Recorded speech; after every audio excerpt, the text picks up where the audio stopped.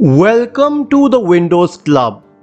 If you encounter the slow file copy speed issue in Windows 10, then either read through this article on the Windows Club or simply watch this video. We will guide you through the resolution.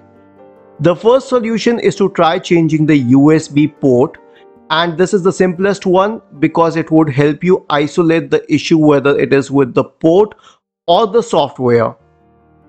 The second solution would be to update the USB drivers.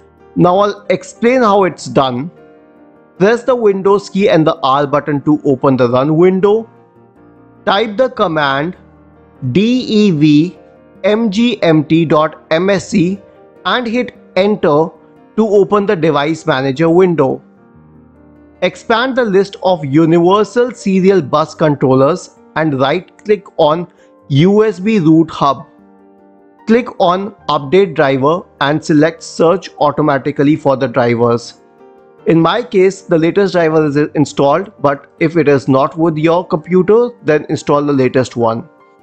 The third and best solution would be to check the specific drive in which you are copying the file for errors. For example, let us open the File Explorer and let us right click on the C drive to check for errors.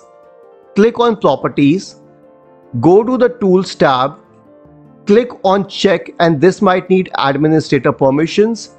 Click on Scan Drive to start scanning C drive for errors. This will scan and fix any issues which it finds. And should this not solve the problem, then you can also check other solutions mentioned in the article, or go to the comment section on the original article and write your query. We will surely answer to it. Do not forget to subscribe to the channel.